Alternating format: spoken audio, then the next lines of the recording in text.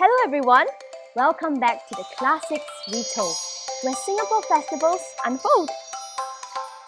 Today, we will share with you the story of Nian.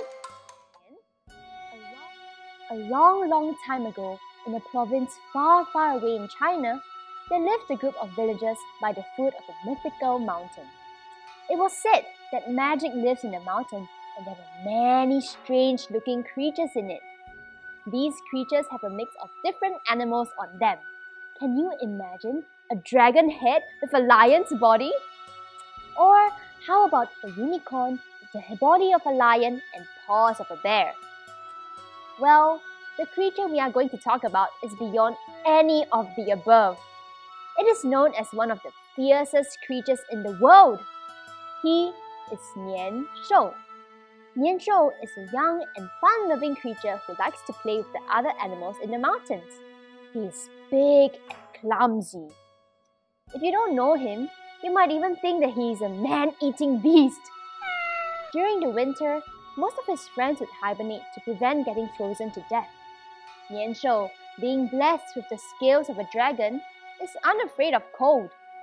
However, he would be mostly all alone.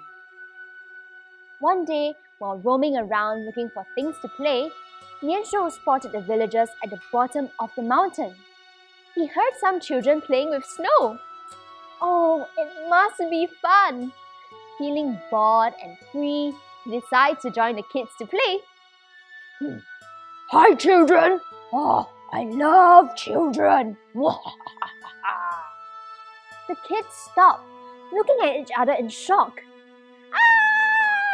The kids screamed and ran back to their homes.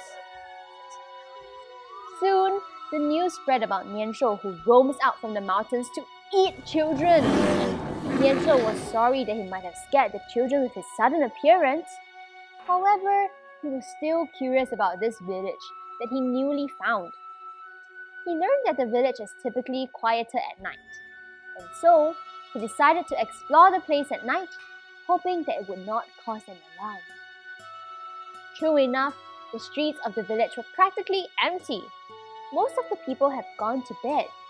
Nian Shou went around sniffing and sensing the streets of the village, experiencing the wonderful life of humans through their scent. Just then, an equally curious little girl who could not sleep saw Nian Shou and started following behind him without him knowing. She started giggling after seeing how clumsy Nian Shou was, tripping over his tail at every corner he turns. Nian Shou heard the giggle and turned around to find out what it was.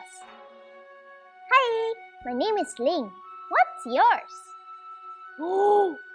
Nian Shou was shocked to see a kid in the middle of the night. He quickly composed himself. Hi, I am Nian Shou. You can call me Nian.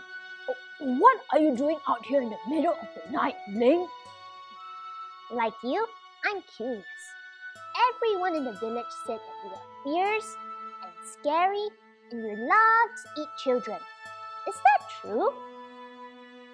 Perhaps I was born looking fierce and scary, but I'm mostly fun and play. I love children, but I don't think they will taste good. I eat mostly vegetables. Oh, my favorite color is red. What's yours? Mine's red too. It makes me excited and happy. And I love music and dancing. This is great. The whole village got misunderstood and they thought that you are a child-eating monster. Now, everyone is mostly afraid to walk on the streets, especially at night. Misunderstood indeed.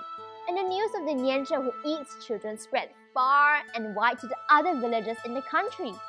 In fact, the news got so twisted that some even said that he swallowed the entire village in one mouth. Some said that the dragon scales that kept him warm have medicinal value and help people to stay young forever. Meanwhile, Ling manages to explain to everyone in her village about this misunderstanding. Soon, they were all happy to have their children play with him. In fact, they were so sorry that they decided to throw a surprise party for him. everyone decided to decorate their homes in red to welcome him. They hid in their houses, waiting for him to appear. As usual, the night came and Nian Shou popped into the village, only to find it unusually quiet.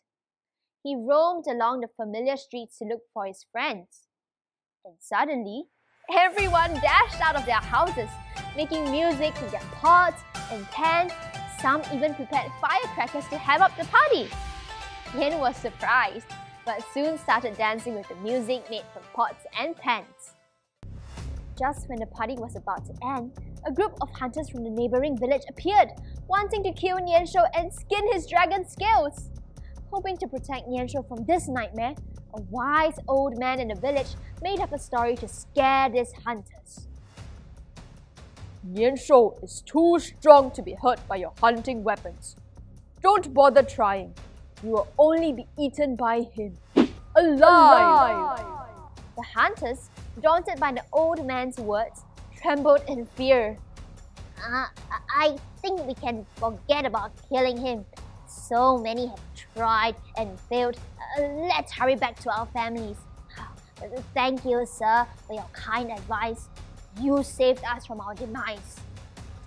And as they turned their backs and decided to return home, one of them asked, Sir, then why are you guys hitting pots and pans, setting firecrackers, having your houses all decorated in red with so much laughter? The old man fumbled a little, but quickly composed himself. There is no way mere mortals like us can defeat Nian Shou. However, we found a method to chase him away. There are 4 things that he hates, and these will drive him away from your village. Listen carefully. He hates red, so decorate your houses in red and he will never enter. He hates noises, so play loud music with your pots and pans. He hates fire, so set your firecrackers and keep your village bright. And lastly, he hates laughter, so stay happy and crack as many jokes as you can.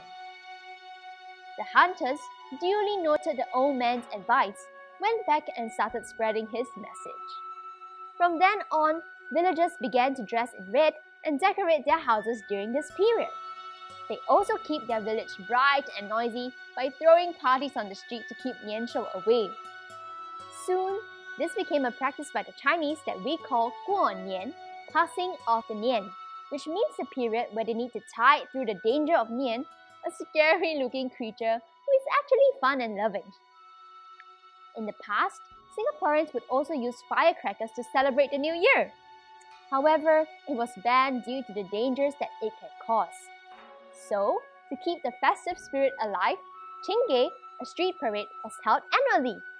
Be sure to catch it with your loved ones live this year. I hope you liked the twist. Before we go, I would like to wish all of you a very prosperous and happy Lunar New Year. Now that the story has been told, join us again for another Classic Retold.